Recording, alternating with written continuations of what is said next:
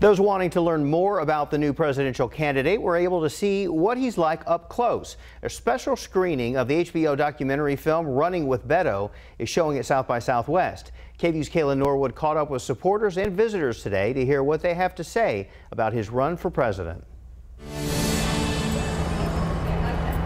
Well, Mike, first, having a film like this show at South by brings both a national and international audience. There's a good-sized crowd here today, and I met people from Colorado to South Africa, and it seems like after seeing this film, they're even more excited about his run for presidency.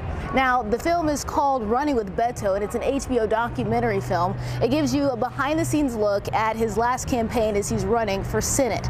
The campaign stops, the debates, and even the emotional toll it took on him and his family. O'Rourke sought to unseat Ted Cruz in the 2018 November election and ultimately lost. But what stuck was the hope he inspired in millions of Americans. Many see him as an authentic and charismatic candidate. Supporters believe that will carry over into his run for president. Seeing how much people loved him and seeing him up close in the film with his family, with his wife, with his friends, with his sister, I think maybe he has a chance.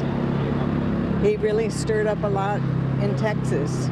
It's exciting. You know, the whole campaign was exciting just because of the mood that he set, you know, and the message that he sent. Right now, South by Southwest is the only place you can catch the film.